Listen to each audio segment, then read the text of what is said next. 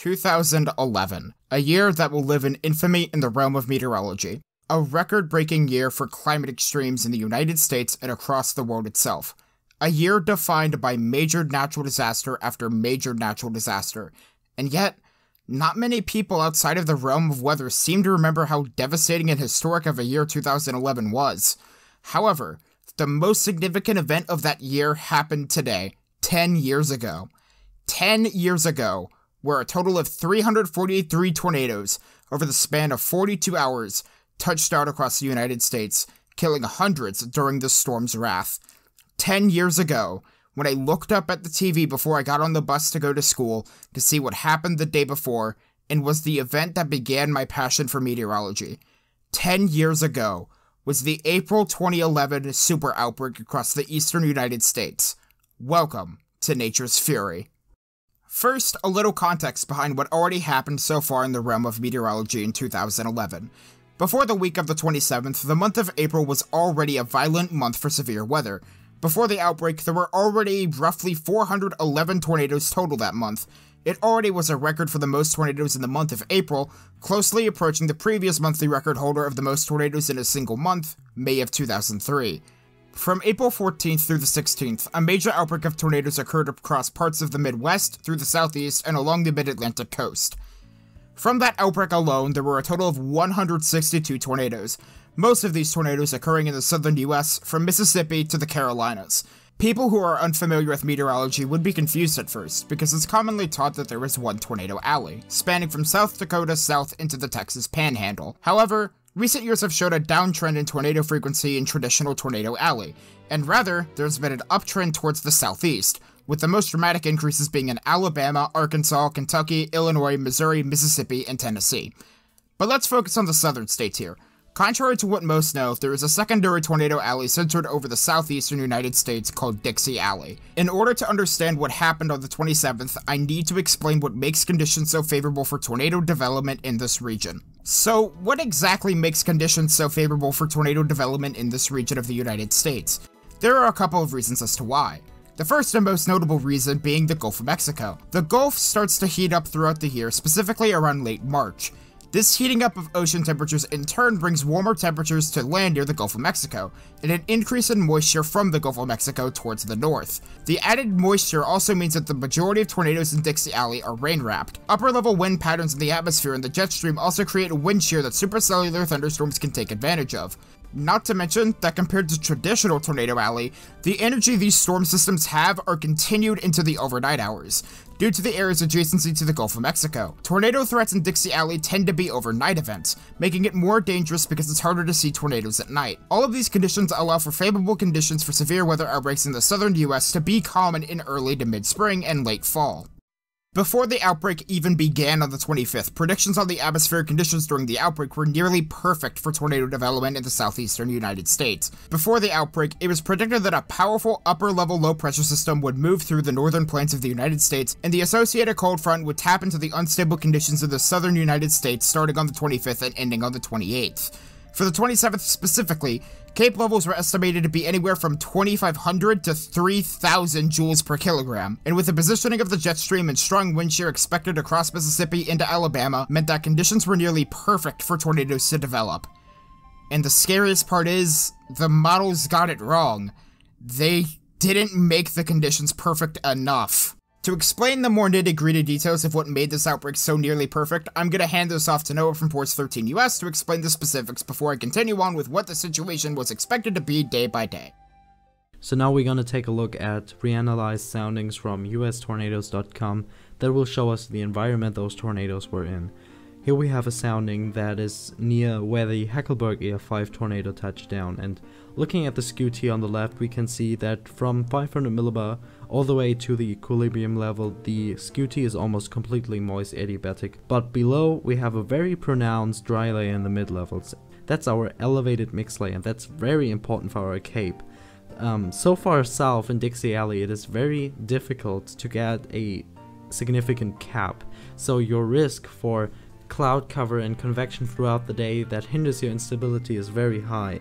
And here this dry layer in the mid-level clears the sky, steepens the lapse rates, and basically acts like a cap until the instability is so strong that storms fire in the afternoon, and here the Cape is almost 3,500 joules per kilogram. Okay, let's look at the photograph. This here is a storm relative photograph. All we do is put the storm motion to the origin and you have a storm relative photograph. That basically shows the wind the storm is actually feeling. And this photograph really shows a perfect wind shear profile. It has a very nice balance between a strong storm relative lower level flow with almost 50 knots at the surface and this very big low level hump with almost 700 SRH from 0 to 3 kilometers. But we also have strong upper level storm relative flow, and that keeps the rain away from the updraft and doesn't choke off the updraft, and that means we have a very persistent supercell updraft that eventually produced a violent EF5 tornado for more than 2 hours on the ground. And this tornado had this very scary and ominous look to it, with this rain-wrapped, low, scuddy base that made the tornado practically invisible until it came crashing down on your house. And you can see here on the QT partly why this was the case. First, the LCLs are extremely low at 400 meters above the ground, and also the LFCs are exactly above the condensation layer, which makes this very scuddy convective look to the cloud. And here on the sounding for the famous Tuscaloosa tornado, we can see why it wasn't looking like Hackleburg. First, the LCLs are a bit higher, and also the lowest layer of the thermodynamic profile is far less near saturation as the Hackleburg sounding. So these two differences probably made up for the very different look of those two. The Storm Prediction Center on the 25th looked at moderate chances for severe storms in the lower Mississippi Valley and had upgraded high risk for areas within the same region on the 26th. On the 27th, the Storm Prediction Center issued an outlook of a high risk over eastern Mississippi and most of northern Alabama, with a moderate risk in place from Mississippi into parts of Kentucky.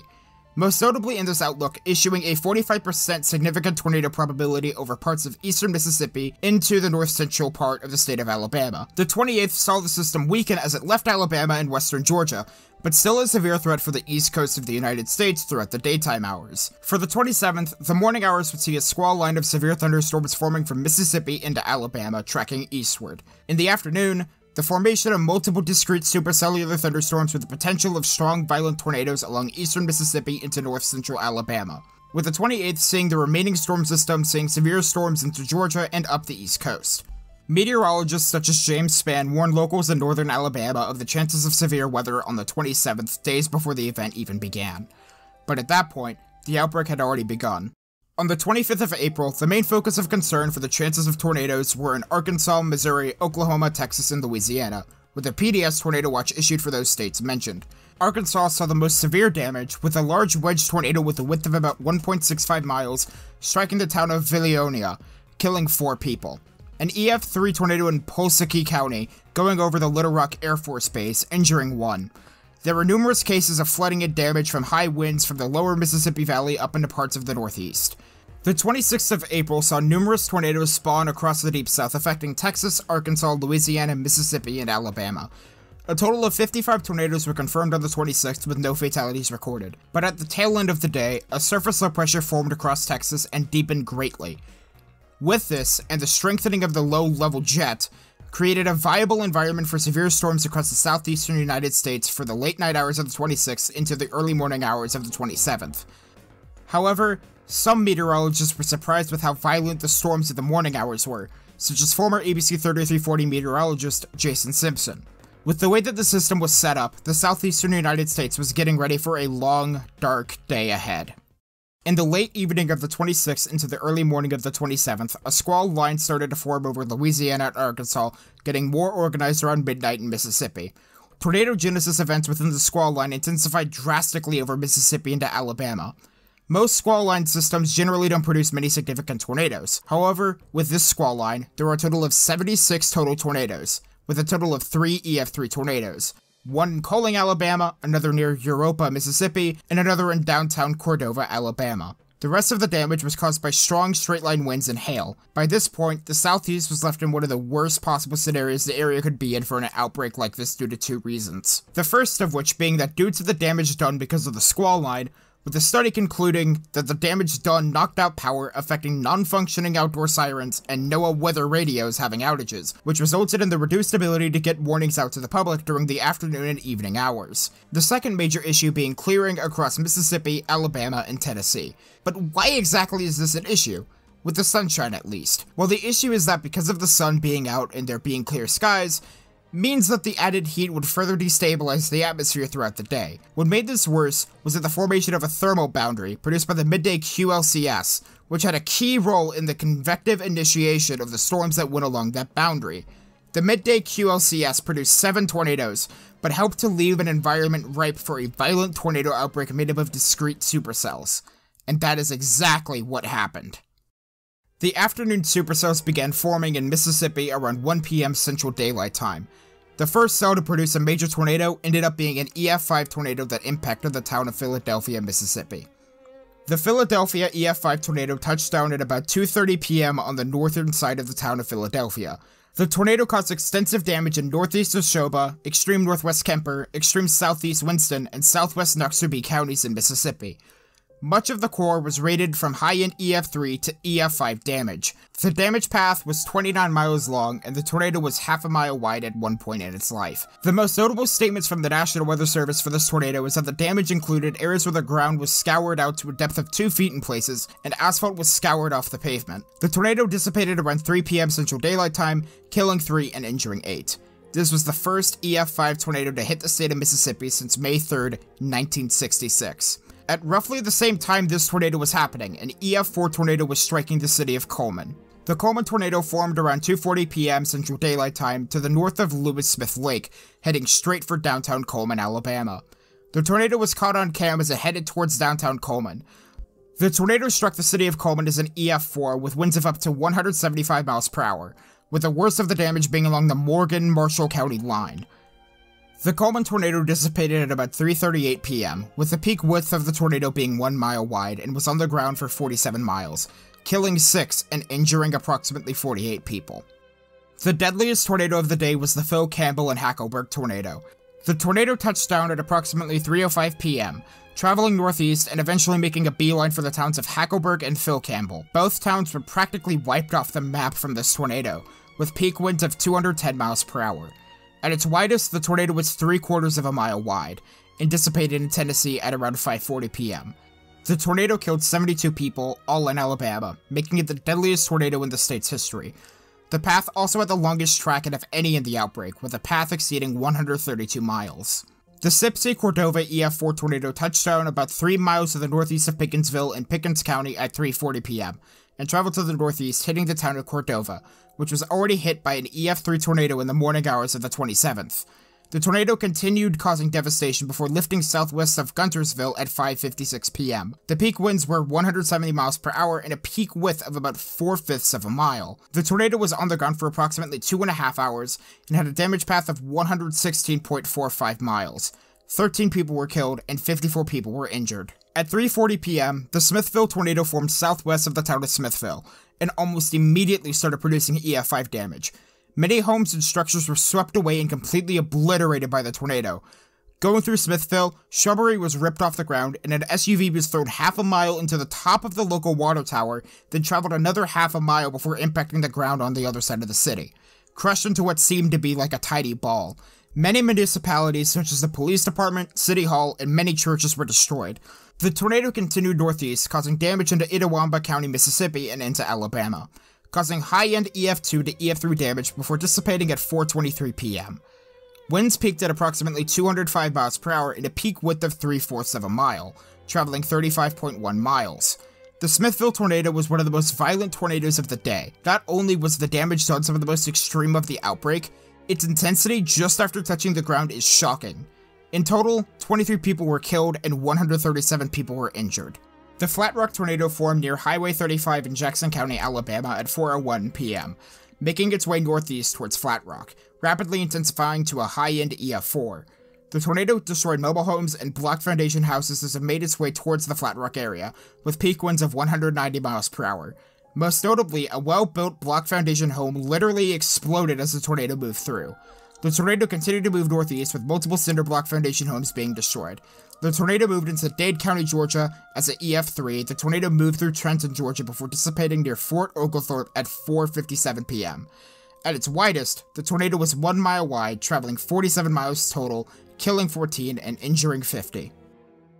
A supercell thunderstorm produced a large wedge tornado in Greene County, Alabama at 4:43 p.m. The tornado was captured on film at about 4:50 p.m. by ABC 3340 meteorologist John Oldshoe.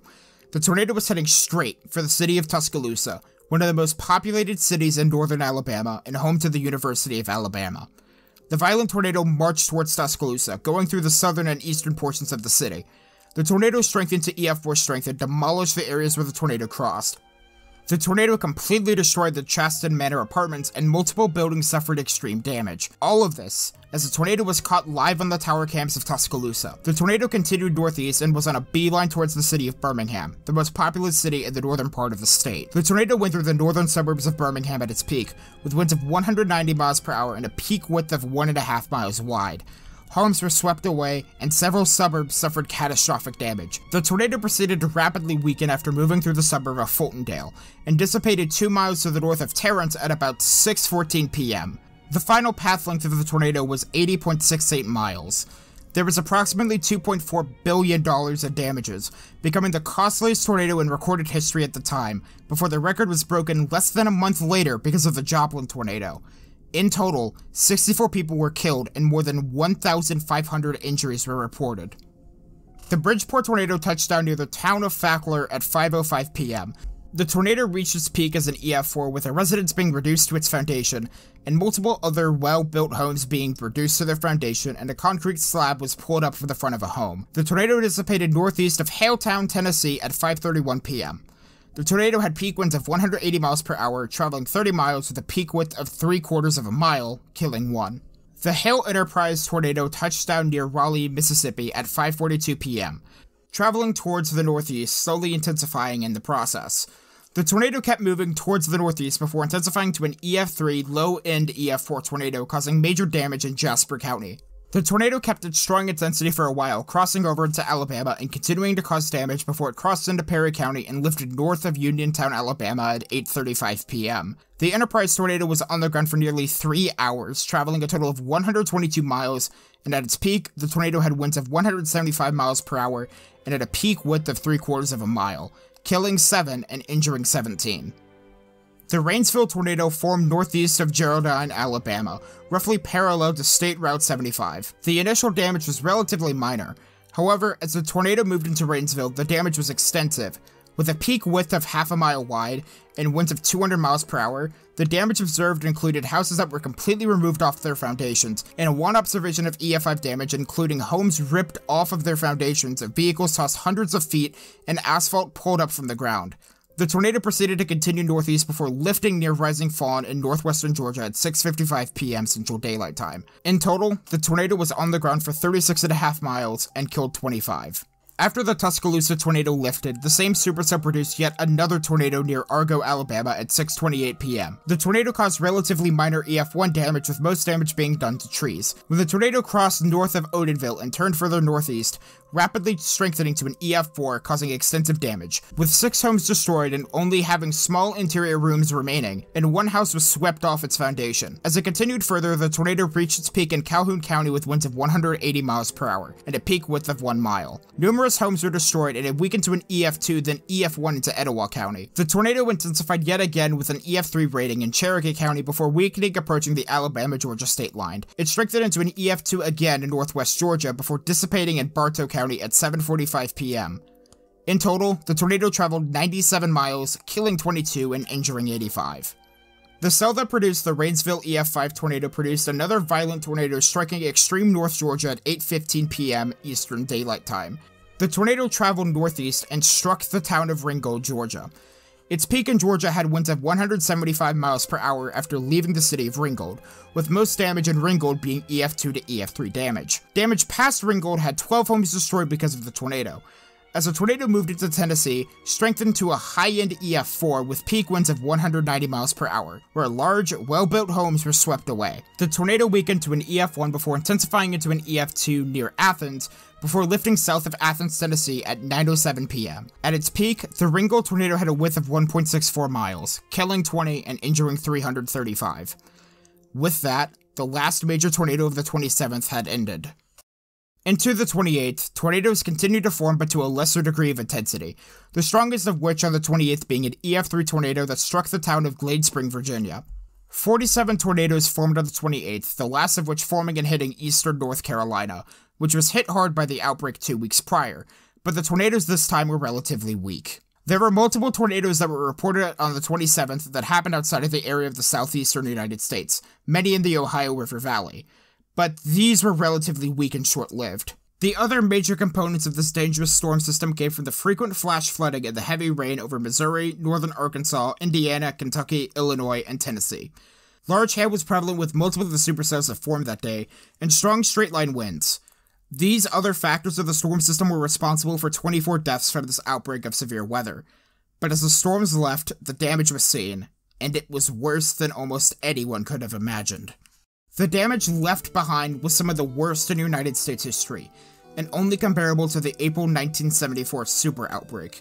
States of emergencies were declared in 7 states, with the worst of the damage being in Mississippi, Alabama, Georgia, and Tennessee. President Obama signed federal disaster declarations for north central Alabama and 7 counties in Mississippi, those being Clark, Greene, Hinds, Jasper, Kemper, Lafayette, and Monroe. With Obama traveling to Tuscaloosa on the 29th to observe the damage, saying to the press, "I've never seen devastation like this." In total, over 300 people died from this outbreak, the deadliest tornado outbreak since the Tri-State outbreak on March 28, 1925, with 253 of those deaths in Alabama alone. The death toll still remains the highest out of any tornado outbreak in the 21st century. This extremely high death toll from these tornadoes took a massive toll on the people affected, those who suffered from the storms, and prominently the meteorologists such as James Spann, who stood in front of a green screen for hours to warn as many people as he could of the dangers ahead. But answering as to why the death toll was so high, it's due to a lot of factors. The first factor had to do with the morning squall line. The morning squall line was responsible for knocking out power to at least 250,000 people in just northern Alabama, also disrupting NOAA weather radio signals for the areas in North Alabama, and the power outages lasted for weeks. The second factor was that the sheer strength of some of these tornadoes. These tornadoes, especially in areas such as Hackleburg and Smithville, were strong to a point of where if you weren't underground, loss of life was very likely. But underground shelters in the southeast are not very common due to the issue of how expensive it was back in 2011 to build basements in some of these areas due to the ground composition. The third factor is that unlike the April 4th, 1974 outbreak, a large portion of these major tornadoes went through more urban and suburban areas such as Tuscaloosa and Birmingham. All of these reasons contributed to such a high death toll. In total, there were 348 deaths, with most of them being in Alabama.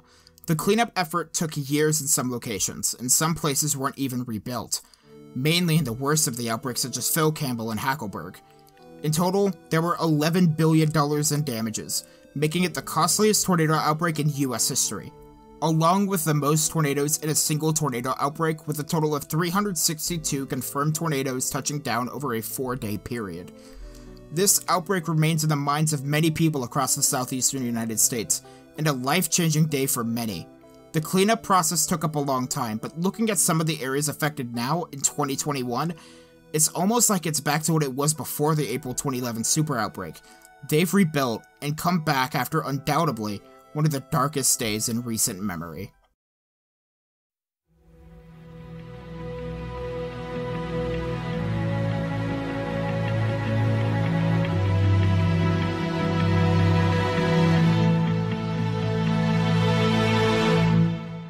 The April 2011 Superoutbreak earned the title of a Superoutbreak.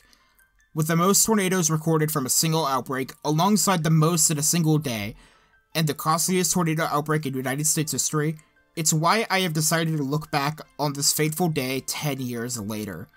with this system being the most violent tornado outbreak in recent memory. Multiple meteorologists worked together to get the message out about this violent system of tornadoes moving through, saving hundreds of thousands of lives that day. Meteorologists such as Jason Simpson and James Spann, who people said that without him on the 27th, they might not be alive. The storm chasers such as Reed Timmer, who tracked these powerful tornadoes on the ground and warned people and the authorities of the tornadoes ongoing.